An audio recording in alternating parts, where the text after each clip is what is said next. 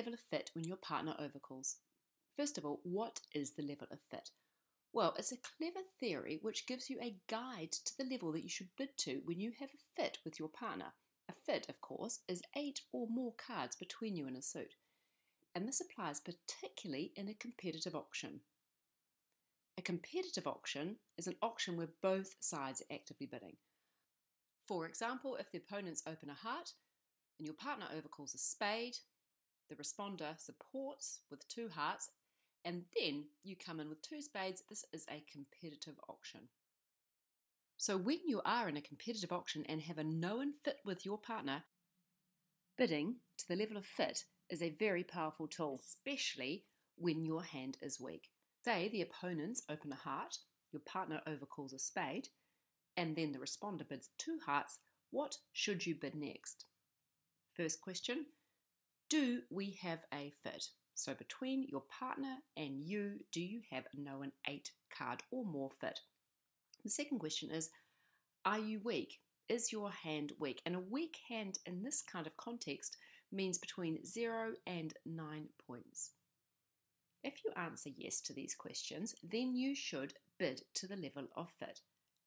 This means bid for as many tricks as your side has in trumps. Here are some examples to demonstrate. In this first hand, the opponents have opened a heart, your partner has overcalled a spade, and you're a weak hand, you have between 0 and 9 points, and you know that you have a fit. You've got 3 cards, your partner's shown at least 5, so you know that with your 3 cards, you have at least 8 cards between you.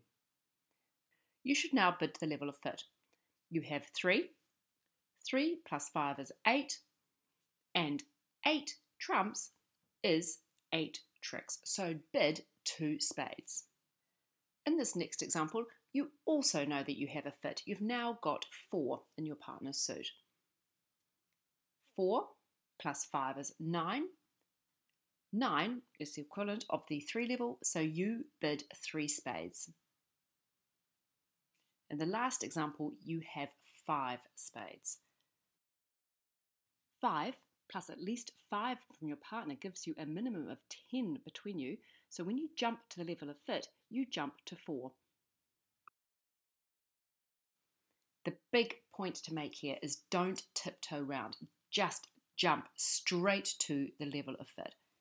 This probably is going to make you a little bit nervous at first. It will feel very risky and you'll probably have your heart racing, but just have faith. Bridge enthusiasts have spent hours researching the validity of this concept and agree that it is usually an excellent strategy and surprisingly accurate. The idea is that if you make your contract, then that's great, but if you go down, it could still be great. And this is because it could be a better result for you, because the opponents could probably have made their contract. You will usually go down for fewer points than the opponents will make. In summary, if your partner overcalls, bid to the level of fit where you have a fit with your partner and you are weak. Most importantly, have fun. Successfully stealing the contract from the opponents is one of the most joyous things you can do in bridge. Excellent.